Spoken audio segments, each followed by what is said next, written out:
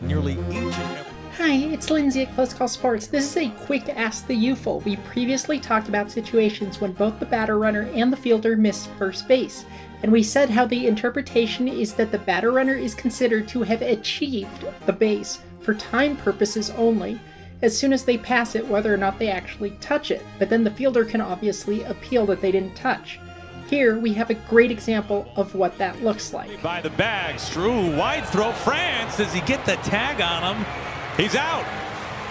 Remember, this play happened so fast you're probably not getting a formal appeal verbally and physically, but use your best judgment. You know that the fielder is only tagging the base because they feel the runner missed the base too.